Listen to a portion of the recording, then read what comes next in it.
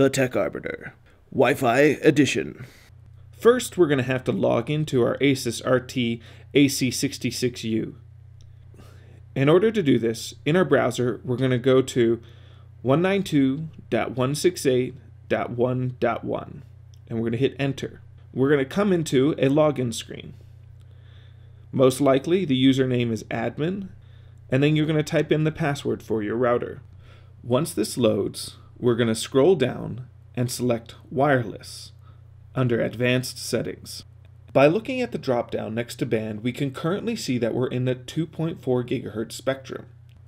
And any changes that we make will only affect this band. Let's move down to where it says Control Channel.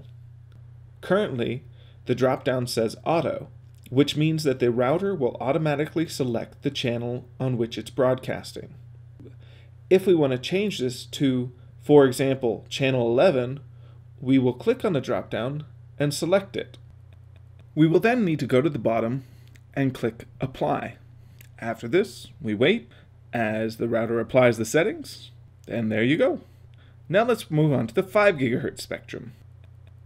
We'll quickly move back to where we were on the wireless menu, and in the drop-down next to band, we will select 5 GHz instead of 2.4 GHz.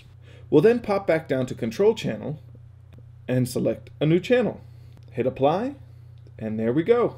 There is some chance that your router will hang here on this screen for a little while, but just give it some time and it'll work itself out.